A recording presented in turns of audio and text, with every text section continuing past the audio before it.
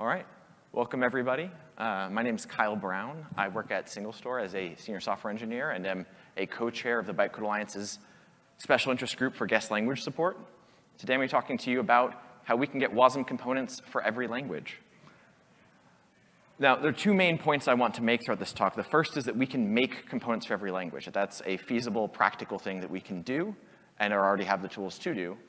And second, that components that we make in different languages can work together, that we're able to have them compose and interoperate trivially. And so the structure of the talk largely follows those 2 points. First, we're going to explain what components are and how they're structured and represented, what's actually in the guts of a component. Then we're talking about componentizing and walk through a few different approaches to making components, starting from the very bottom and doing it by hand, building up to some future possibilities. Then we're going to talk about composing, what composition is, how we compose components, and wrap up with a demo where we stack a bunch of Wasm components together. So components, well, what are they? Components are, hopefully some of you saw Luke Wagner's great talk earlier. The component model is a proposal that's layered on top of core WebAssembly. And where core WebAssembly defines modules, the component model defines components. Modules are lower level. They speak in terms of numbers and linear memories, integers and floating point values. And components are higher level and are able to express more complicated semantics like records, lists, arrays, strings, resources, and other facilities. And they're instrumental in expressing things as complicated as the WebAssembly system interface, WASI. Now, that layering idea, that component model is layered on top of modules, is also directly how it works. It's not just a metaphor. A component fundamentally contains a module if it's going to do any real computation. And your computation is still expressed in terms of normal instructions and things in a core module. What's different is that the component has its own level of import and export that are at that level of abstraction that we were just talking about with strings and records and such. And components contain the module, these imports and exports at its own level, and the lifting and lowering represented by those two arrows that adapt the semantics of the component model down to the lower level of the modules and give them a concrete interpretation. So if we want to look at the actual anatomy of a component, what's in the guts of it, we'll find that the sections of the component match that diagram I just showed you, that we have an import section of a function at the component level, C import here. Then there's literally a section that describes the lowering behavior, how to take that imported function at the component model level and turn it into a core function. And there's options in that sort of ... ops section there are things like what memory is being used to put the data in, what encoding the string is in, how to allocate data for lists and such. And that helps us translate from the higher level to the lower level to give it a concrete interpretation. Then we have the actual module itself with your code in it. The full bytes of it are in your component. Components contain modules generally. And an instantiation of it, which looks a lot like sort of linking definition because fundamentally the component model is also a marriage of the interface types in the module linking proposal. You know, it's sort of a discovery that really it's hard to treat those two problems separately and they're most usefully handled by creating a new thing that wraps those two semantics together. And then we have a lift on the other side that takes that core function exported by the module in the center and lifts it and gives it semantics. You know, and it tells the component model how to understand it. And this has all the same options as the lower did, as well as potentially a post-return function that can be bound to one of those options. It tells you what to call to clean up things after you're done reading the values from an export. And finally, we export it at the component model level. We make it visible as the component model function as an external export of the component. And this is in the actual AST that you would see in the explainer specification for the component model. This is how components work inside. And I'll note that I only have one module in this sort of example component, but you can have as many modules as you want. We'll see examples later where there are more modules inside a component, and even components inside components. So componentizing, the act of making components, component as a verb. The most trivial version of doing this is by hand. We're going to write ourselves quickly a concrete component that does something somewhat interesting anyway. And that component is going to print a hello message, hello from what, that we see in memory here. And so what's inside this component to begin with is a module. And that module has memory, 8, which is the offset where the string begins in memory, 15, the length of the string, and then that string itself at offset 8. And a function that returns 0, because 0 is the offset in memory where that slice is described. Then we have the sort of core instance before. We tell it to instantiate that instance. And we alias its memory, which is just a sort of a thing we need to do so we can refer to it later in the lift. Then we have a section with a lift in it that says, hey, use the canonical ABI to lift this string. Use that memory that I just defined and take this exported function called greet, use the string encoding UTF-8, and huzzah, we now have a function that returns a string. That's its result type. And we can then export this as part of an interface. And this right here you see on screen is actually a thing that you can pass into Wasm tools parse and get a real component binary out of that you can call using Wasm time and get a string out of. This actually works. So you're not really likely to do that by hand very often. I don't know how many of you have solved a business problem by writing the business logic in assembly or WebAssembly directly. What you're likely to do, at least for languages that we can ahead of time compile to modules already, is use what we're calling kind of the WIT bindgen method. And to explain the WIT bindgen method, first let's talk a little bit about WIT. It's this format. You all actually got a flyer in your materials today with a WIT guide, a little WIT cheat sheet that explains the semantics of WIT. This is what WIT looks like. We're defining a little interface, uncreatively named interface itself. In my little Wasm Con 2023 greet package. And the interface just says export a greet function that has that returns a string when you call it. And the component we just looked at before that exported just this greet function has this shape, this world, like Luke was talking about earlier, where it just exports this interface. That's all it does, it exports this interface. But we can also define other worlds, like this proxy greeter world, that say, hey, I'm going to import a greet interface, and I'm going to export it. This means that when we call this component's greet function, it can call this other greet function and compose them together. It can concatenate things onto it, for example. That's what we'll do in the example later.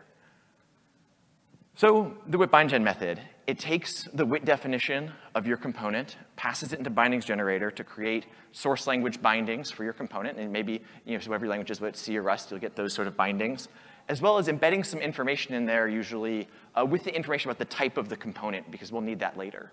Then when you combine that with your business logic, your code that the user wrote, and you compile it through your compiler, you'll get a module at the other end that has a custom section with the type info. And this is really useful because we have this tool, Wasm tools component new, that Luke also mentioned in the talk today, that can take a module with this custom section that defines its interface and turn that into a component. It'll generate the lifts and lowers it needs to adapt your module to becoming a component, and it will wrap it in the requisite way. And so concretely, this is how you would do that for C. WIT bindgen has a C export, and it is able to make a header file and a source file that are named sort of the name of your world, in this case, proxy greeter, and this object file that contains the type info we were talking about earlier that we need to smuggle into the system somehow. We're doing it through an object file that becomes a custom section that then gets interpreted by the component new tool. And then we're going to combine that with this component.c file that has our actual logic for proxy greeter, and we're going to get this module we need. And from the module, once again, we run this component new tool, and it works just like before. And what's actually in component.c? Well, this is an implementation of component.c. This is all the code you need to write to create a proxy greeter that appends and C to whatever the imported greet function did. So if your imported function would print the string, or create the string hello from what we did before, and you compose that with this one, you get hello from what and C. And all we've done is really take this C and C suffix string and allocate and concatenate that onto the string that we got from our import. And this is also the same flow that happens for Rust, although albeit inside of Caro component, which is a tool that wraps this process so that you don't have to call these functions yourselves. You can just call Caro component build, and this will happen for you. But under the covers, it's also using WIT bindgen. It's generating a module of code that is inserted into your sources, that's combined with your library code, and it's compiled with Rust C to make a module with a custom section. And like before, a module and a custom section that has type info can be made into a component. And so we do so. And our source code to do that looks like this. And you'll notice the Rust code is a little easier to read than the C code. All we have to do is implement this trait guest for our component, where we call the imported greet function and add and Rust to the end of it.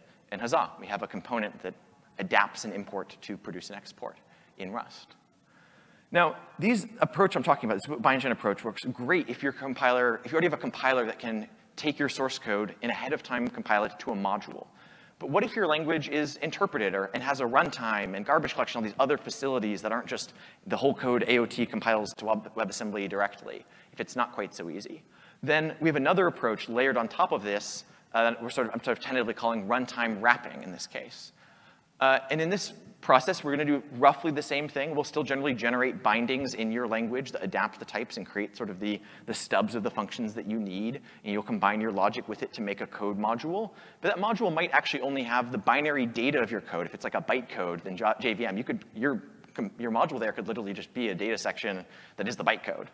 And that's fine, or some of it might be ahead of time compiled to functions. But either way, what you're going to end up doing is composing it with a pre-built runtime in a way that makes a new component, that links the runtime into the sort of source code and compiled source code to make this runnable component. And because these runtimes all tend to assume that you have access to the WASI CLI world, you tend to get a component that has this import of the WASI CLI world stuff. But if we want to, we can use WASI Virt to hide that import of the WASI CLI stuff. We can create a virtualization of the file system, of the clock, of random in a way that's sufficient to run these runtimes and create a component with no additional dependencies, where we just have our import of greet and our export of greet, and we've hidden the fact that Python needed a clock somewhere.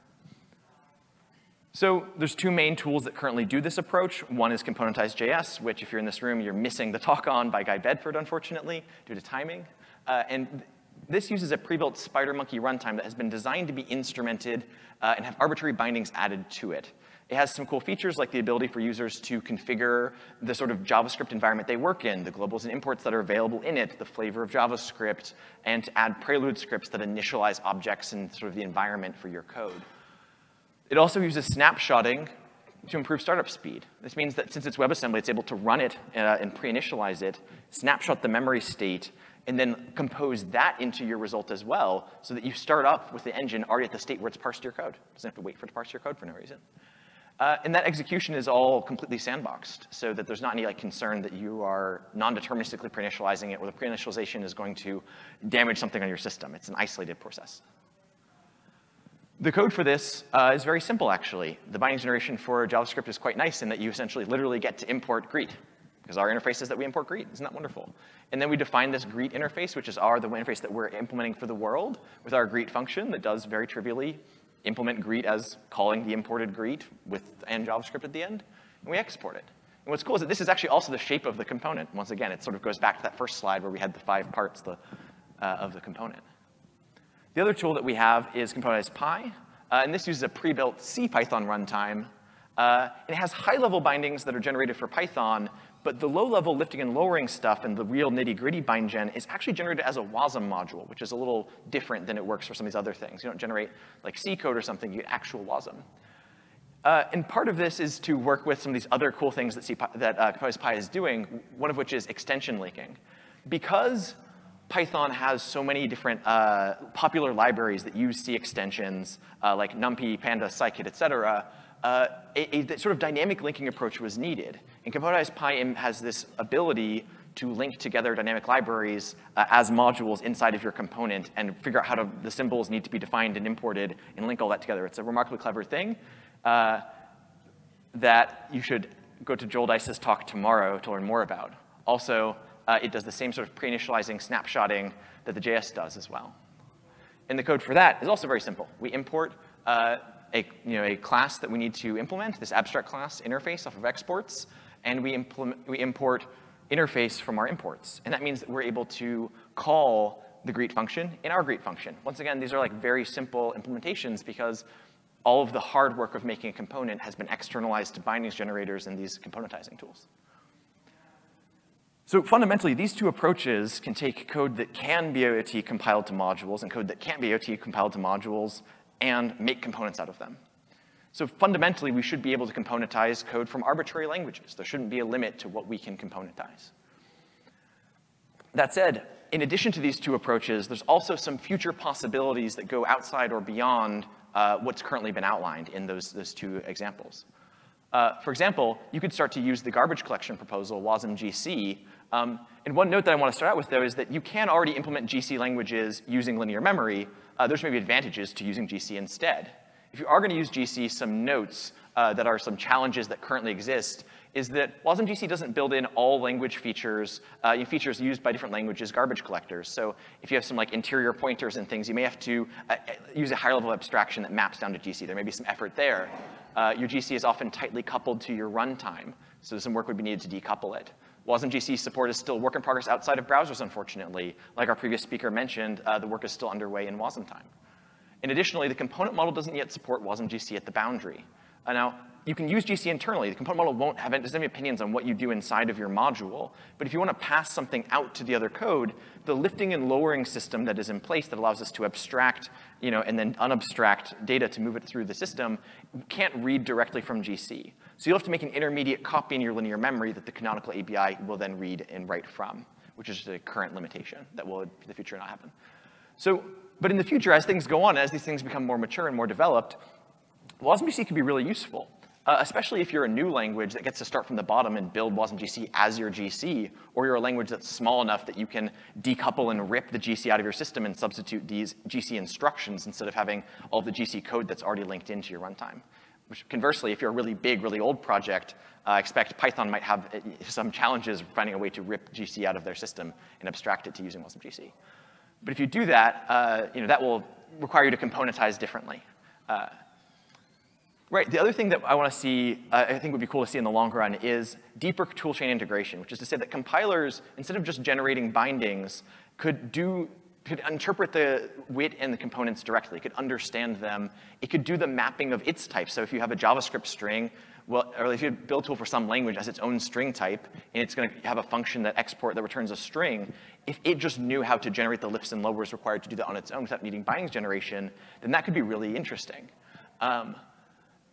And with that, one thing you could get out of that potentially is a better compiler user experience. If it can actually create errors that say, oh, no, you exported a function that returned a string, but you needed a function that did this, that's different than maybe finding some unclear error in your bindings generation that says, oh, the bindings type didn't match your type. If it can just say your component type and your source code types don't match, then that would be more clear to users. Also, as async features are added, languages might want to be more aware of them. And the component model is going to have an evolving async support in the next year with Preview 3, hopefully coming sometime in the next year or the year after, that will be something that compilers might want to more deeply integrate. And the more that they understand the component model directly, the more is possible there. So as food for thought, GC and deeper toolchain integration. With that out of the way, let's talk briefly about composing. I'll say frankly that I don't actually have a ton of slides on composing because it sort of just works, quotes. Which is to say that it works a lot like it would work for normal modules. If you have imports and exports whose types match, you can instantiate them together in such a way. And you don't have to match all of them, of course. You're not required to produce a closure that fully wraps all the imports and exports. You can compose together components that, as long as some of their exports and imports match, you're able to create a graph of these components. One thing that's cool with components is static composition. We're able to take two components and actually make a new component that expresses their composition. You don't have to necessarily use the APIs in your linker or in the JavaScript API for WebAssembly to instantiate one and then instantiate the other. You can create this compound expression of the two components that is then itself a component, which is a powerful tool that we don't have currently without it. Now, the one challenge that composition has that for components that is not a thing modules have to think about because they only have one type system, which is this low-level integers and memories, is how to actually lift and lower across two components. So strings, as an example of a type that have different concrete representations, strings are encoded differently. String just means a sequence of Unicode scalar values, but that's not a bit pattern. Like strings, fundamentally, like a Unicode string does not have a bit pattern. UTF-8 has a bit pattern. UTF-16 has a bit pattern, but strings do not. So if we want to pass a string from one place to another, it's important to know what the underlying representation of those strings is. For example, if in one side it's UTF-8 bytes that are lifted to being a string, and a string that on the other side is being lowered to be UTF-16, needs to be brought down and represented in its memory that way, then the operation we do fundamentally is whatever's minimal. In this case, it's a transcode. So if we lift on one side and lower on another side, we can create sort of the minimal conversion adapter between the two concrete representations. But a string is never constructed. There's not a process whereby we say, this is the format that all strings have, the singular API of all strings. We're going to make that string and then pass it across the boundary. String's an abstract type, and depending on what concrete types are on either side, we do the minimum conversion possible. That means, for example, that if the two things on either side were both UTF-8, we would get to just have a fused copy and validate operation that just says, is this value UTF-8? I don't want to give somebody else garbage and potentially propagate sort of issues between systems. And they are disjoint linear memory, so we need to copy them. But that's all you have to do. There's no transcode. We're not transcoding to UTF-16 and back. And this is true for any pair. UTF-16 to UTF-16 would do the same thing. It would just do a copy validate. We don't like force arbitrary round trips through concrete types. And that's pretty cool, and that's fundamentally what composition looks like. And the types might be more complex. It might be records and such on both sides, but the philosophy is the same. There's a lift on one side, a lower on the other side. You link them together and make the adapter. And that's what your component tooling is doing for you. Now, we're going to go to a demo I'm calling Tower of Wasm. And first what I want to do is just show the code for each of those examples in sort of this VS Code project that I have. And so all those examples we saw before are the actual code I'm going to run during the demo. That's sort of the point I want to impress on here. And they've been built to components in a way that using tools that exist in the open source today. And these components down here are the 5 components I showed during the talk today. And to boot, we can use this cool tool called Wasm Builder that lets us drag and drop components together to chain an arbitrary sequence of components, linking their imports to the other exports, to their imports, to their exports. And so what we can do, for example, is take this component, download it as, we'll just call it component 1. And then if I go to my shell, hold on, let's actually go to the other shell.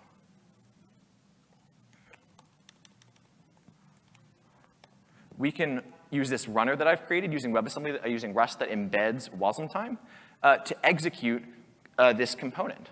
And the cool thing here is that that component we saw before, if we want to read through this, it says hello from Watt and C and Rust and Python and Rust and JavaScript and C and Python.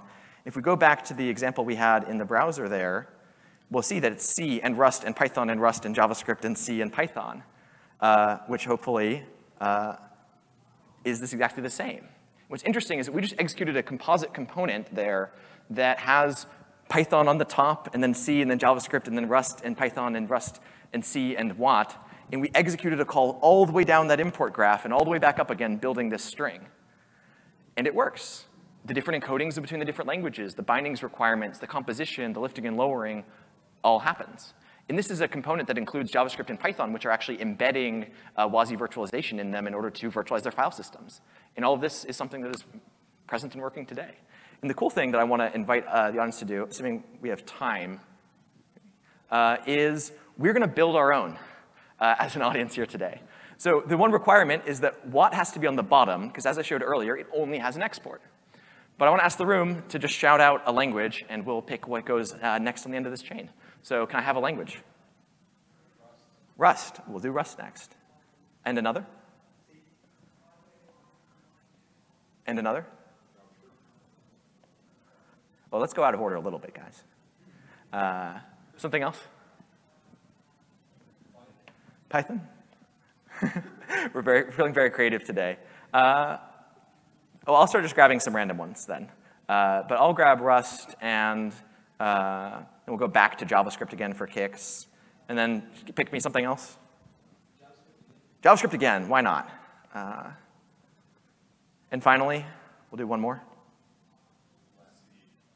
I heard C. All right, and now I'm going to need a second to link all these together with my little trackpad. But all I'm doing here is I'm drawing an edge between these imports to say, yeah, I want to take this export of this one component and make it the import of another. And you guys probably can't even see the lines.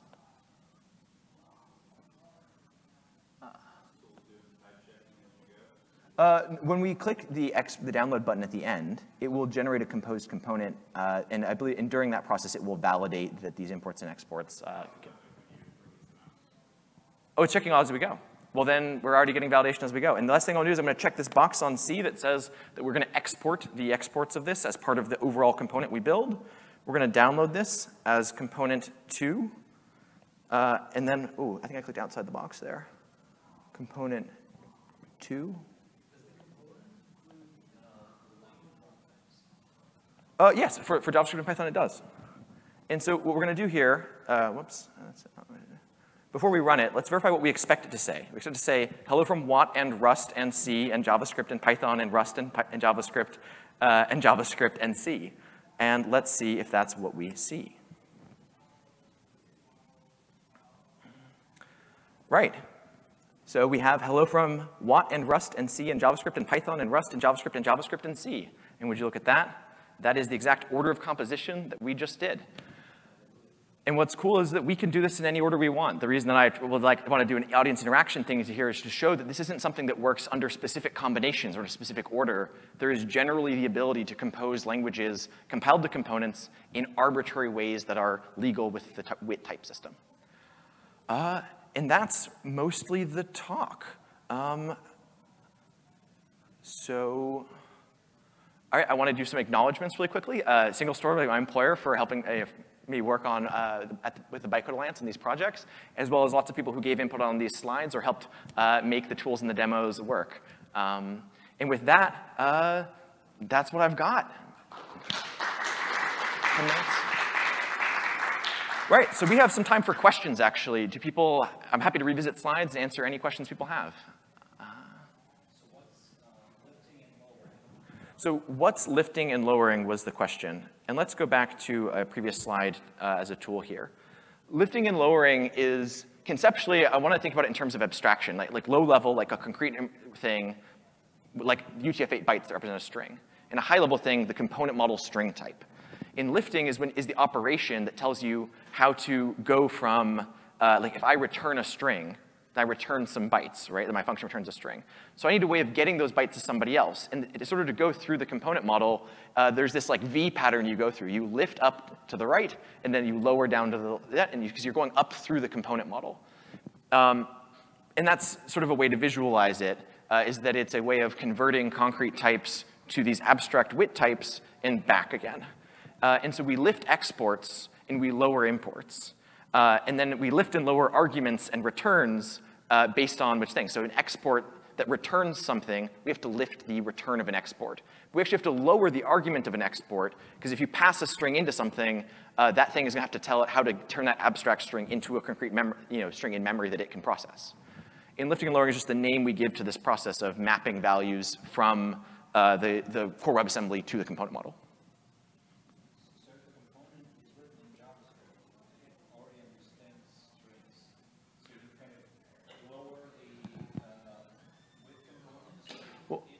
But JavaScript string is a concrete choice of what a string looks like.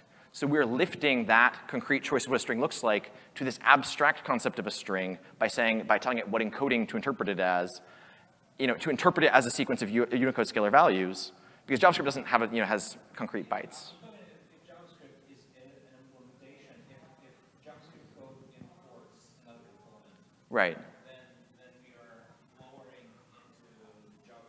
Right, yeah, then it would be on the right-hand side of this example. It would be like the UTF-8 16 bytes on the right.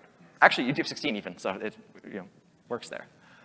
So then, yeah, if you're passing a value into JavaScript, like the JavaScript is calling an export of something else that it imports that returns a string, then it would need to lower it into its internal JavaScript.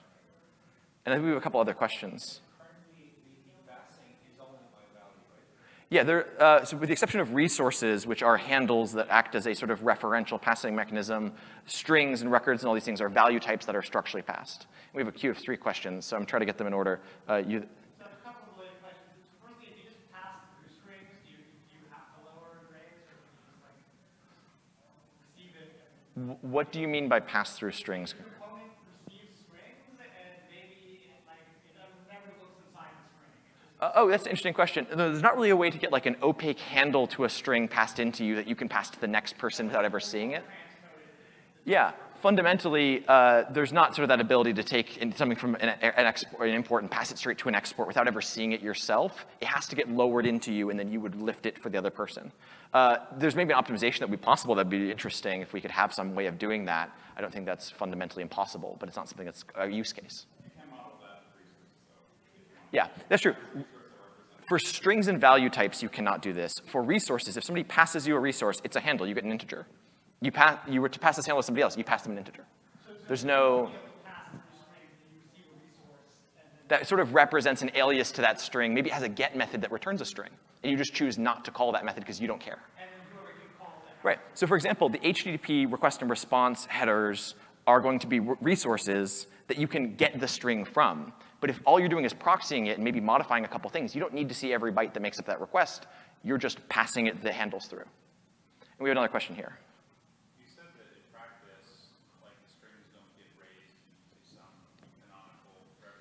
Right. Things get transcoded directly. So in Wasm, is there a finite number? There is a pool of. We have this end-to-end problem with transcoders. Right. So we currently have what's called the canonical ABI, which is a single parameterized ABI. It's parameterized in terms of encoding, for example, for which memory you're using for your reallocation function. But it's a single parameterized ABI that's currently possible. And that does have a finite number of parameter values, of finite encodings. And so in the moment, yeah, passing strings between is just a question of having an answer to how to map between the finite parameters that are possible for lifting and lowering a function import and export. In the future, the interface adapters as given by the interface types proposal will eventually, someday, far into the future, be a thing that the component model will attempt to pursue. So for example, we'll likely have functions at the component level that are adapter functions that let you give you full control over the ABI that your data is being passed in. In fact, that's one of the ways we could eventually support GC really well, is by letting you customize the adapter by which we lift and lower your data. Then what it would need to do is it would have to marshal to a valid source of the canonical ABI and then do that. And so, for example, if your language internally uses GC today, then you're going to copy it into linear memory in one of the supported encodings and shapes to do this. And we had another question here. Wonderful. A question back.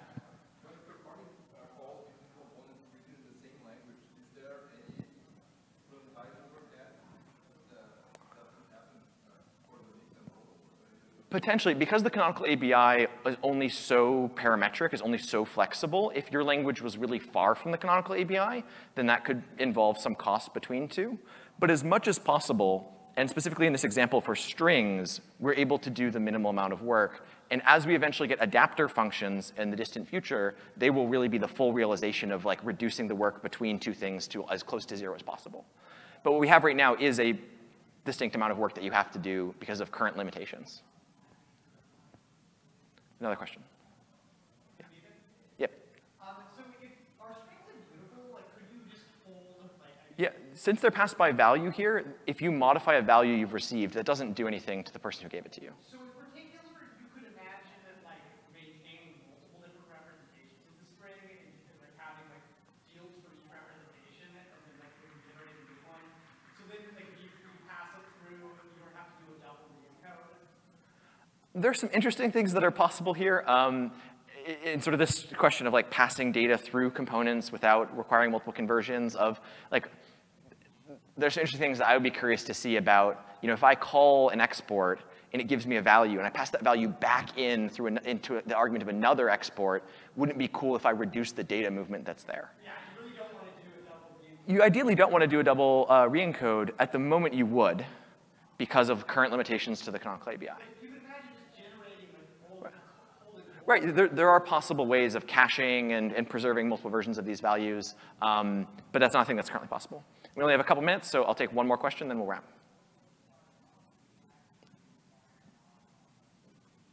In the back there, we have one last. When you start getting into the composition in multiple different programming languages, like what does debugging start? That's a great question. There is work on debugging and improving, like adding debug symbols to WebAssembly modules and components. There's a special interest group of the Bytecode Alliance focused on debugging. Currently, I think if we wanted to debug what we just ran, I imagine it would be quite a pain, to be fully blunt. But is there like a board for a debug proposal? So there is a representation of debugging symbols information as custom sections in WebAssembly. The challenge here is that since there's so many of those, I don't know that the current tools are, Peter, I don't know if you have thoughts on that. Don't. Okay. You look like you maybe had something to say. No. I think it would work as well with multiple modules as a single module today with work information presence. But I can't say offhand how well that experience would work. Well, then I'll revise my answer to I haven't tested it, so I can't promise. And with that, I think we'll wrap. Thanks, everybody.